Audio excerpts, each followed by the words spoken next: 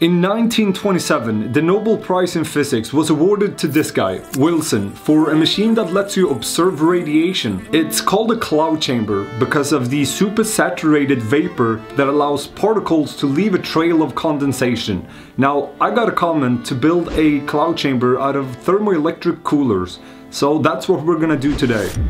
So I started by removing the protective paper from the acrylic and constructed the chamber. I added the top piece of foam and glued fabric to it. Here's the base that I modeled and 3D printed. I added silicone in the groove to waterproof it. I drilled a hole in each corner of this piece of aluminum so that I could add the water blocks. These are responsible for removing the heat generated by these Peltier devices. I used thermal glue, but I noticed the cover wasn't great because of the rough surface, so I made sure to add plenty of glue for good contact, and here's how the first assembly turned out. I added threaded inserts here and mounted the piece of aluminum.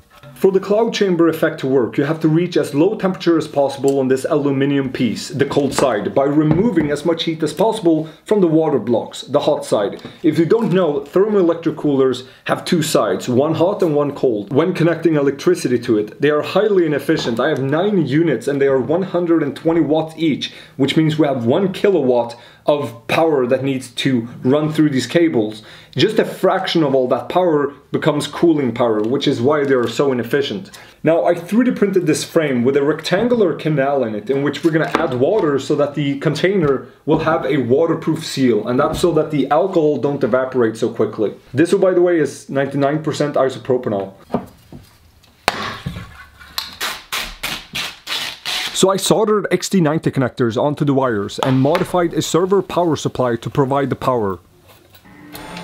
Here's the tubing for the water cooling, and I accidentally hit the camera, which made for a decent transition. Anyway, I added a 12-volt pump that will run from a battery. I then ran the water through and nothing was leaking, so I plugged in the power supplies in a solar generator so that I could track how much power it output. With all the thermoelectric coolers connected, it peaked at more than 900 watts. Here you can see how quickly the cold plate reaches below 0 degrees Celsius. And here I'm losing some brain cells. For this to work, the alcohol has to generate a supersaturated layer in which the particles can ionize the air, and the alcohol is drawn to that, which leaves visible trails behind.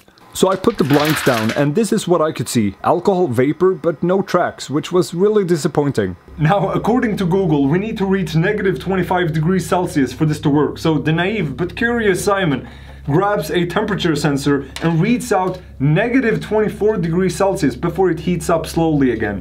So that sucks. Now the issue we're having is that it's not forming a solid layer of clouds that you can see in so many other cloud chamber videos. One factor, and I don't know if this has an impact whatsoever, is the relationship between the cold alcohol on the bottom and the warmer alcohol in the upper part of the chamber. So what I've done is I've taken a build plate from a 3D printer, which is just a heating element, and it's 24 volts, but I'm running 12 volts through it, so it only reaches about 60 degrees Celsius, which I think is enough to heat up the alcohol on the top and see if that increases the cloud effect. Hopefully it does.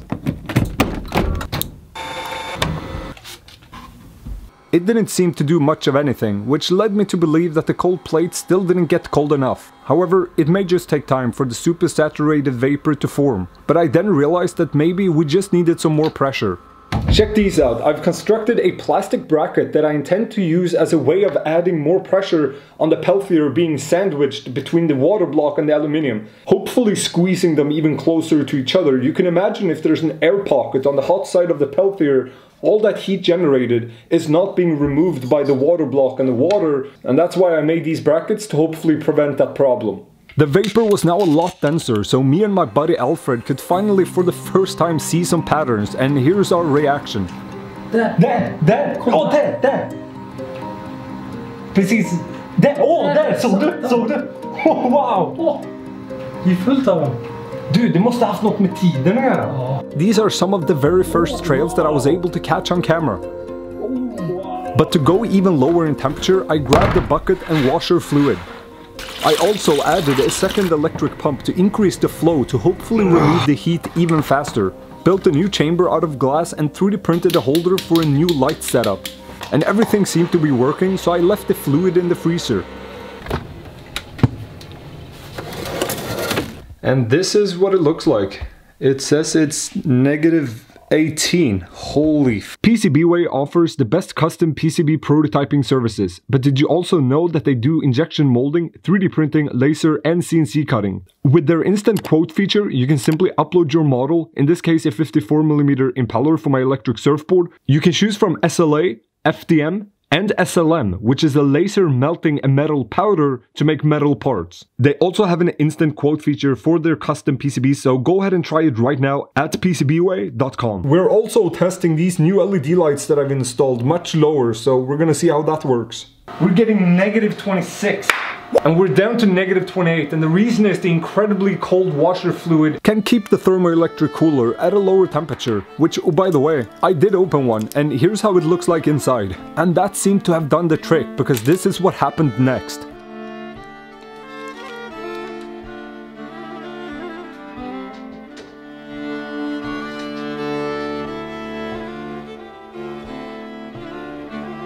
The trails you see are mainly caused by alpha and beta radiation. Beta particles are electrons with different amount of kinetic energy, but with low energy to begin with, which is why they are often faint and have curly paths as they bounce around air molecules. Some of these trails can be very short and so bent out of shape they are almost complete circles, while others are much longer and can cover the entire distance of the cold plate. All examples of negatively charged electrons passing through. The second most common track are atmospheric radon, spitting out an alpha particle that consists of a helium nuclei and are emitted by radioactive radon as it decays inside the chamber. Not always, as I managed to capture both very long ones and thin alpha particles, but they are always much brighter than beta particles as they are a lot heavier. There are tracks so rare that observing one is likely to never happen during your lifetime. One example of this is the cosmic ray colliding with an atom and splitting in two, generating this forking trail. Without any radioactive materials, I can't test it, but I have an idea.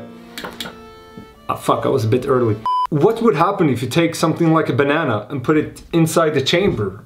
Would it generate any tracks? Bananas, for example, are rich in potassium, and some of that potassium is naturally radioactive. At first, nothing out of the ordinary was happening, but then all of a sudden, trails that I had never seen before appeared, and I don't know why. My best guess would be that it was a discharge of static electricity surrounding the chamber that interfered, and it was just a random accident that it would happen while the banana was in the chamber. So I went to ChatGPT and asked how I could shoot electrons through the chamber without using any radioactives or building a cathode ray tube. It came up with an answer that I hadn't thought about, and that was using a hot wire to release electrons. So I made this out of candle wire and connected the battery to each end. And this is what happened the first time I used it. I'm not sure what's going on here, but my best guess would be that there is an excess of electrons, which raises the energy of the gas molecules, making it easier for them to collide and produce ions. The ions then serves as nucleation sites for the condensation of the alcohol vapor, producing this visible fog. Alpha particles shouldn't be able to travel through paper, but electrons can. So I put up a piece of paper and a thick piece of plastic. The alpha particle is more massive and carry more charge than the beta, but they are also slower, which makes them more vulnerable to being stopped by a relatively thin barrier. Beta particles are lighter and move faster, which makes them better able to penetrate through materials like paper. So the alpha particles would be stopped by a piece of paper, while some beta particles could penetrate it. I did try a few ways of illuminating the alcohol vapor, and lighting is everything. The thing that really did make it pop was 6 flashlights in a slight downwards angle towards the plate. I was surprised that only using one stack of thermoelectric cooler, sometimes you have to stack them 2-3 on top of each other to reach -30°C, but the washer fluid definitely did the trick. Or you could just use dry ice. It's not that easy to get your hands on dry ice in Sweden, so this just made more sense, I guess. Okay, leave a comment what you think I should put in the cloud chamber next, and thumbs up the video if you did enjoy it. And I'll talk to you again in the next video. Bye.